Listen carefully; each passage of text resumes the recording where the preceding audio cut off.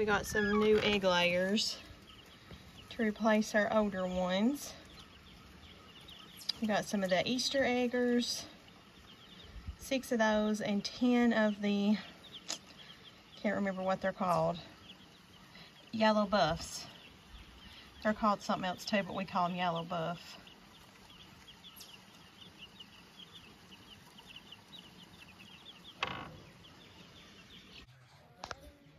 So we're gonna cut this big tree. It's putting too much shade over the garden, and it needs to be cut for the chicken coop. So in order for us to cut the tree and land it, we're taking down all these.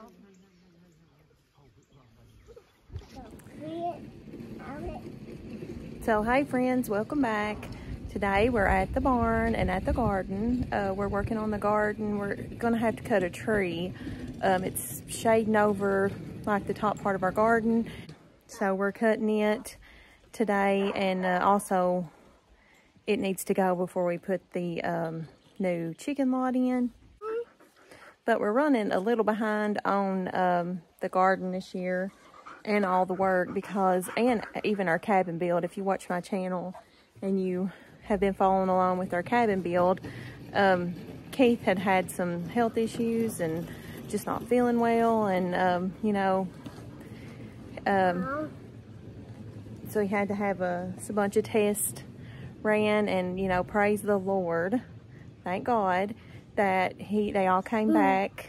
All of his tests came back good today. So he's just gonna have to, boils down to his vitamins and all that. So hopefully he'll be on the mend soon and start feeling like doing more, and we can get back on track.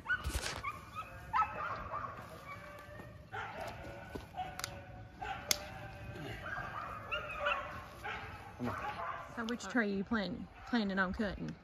Yes. I hate losing it. It's a very pretty tree, but it's shading our garden. So it's gotta go. Plus it could fall and hit the barn, right? Well, no, it wouldn't. Yeah, it would too. Yeah. This is gonna be, yeah, I'm gonna put baby chickens in it when they get off the light.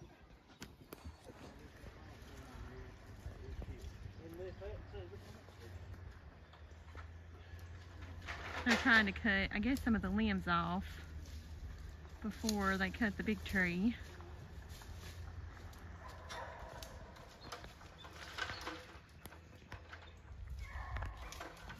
So this kind of work is really, don't bother my son-in-law. He's up there too. He's a lineman, so he's used to the high work climbing.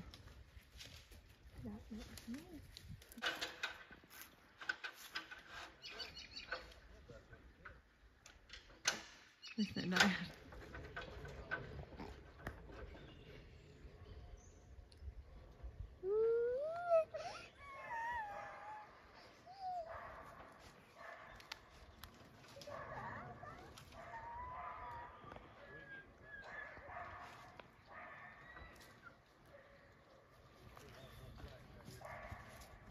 Come here. If more, don't start hasting.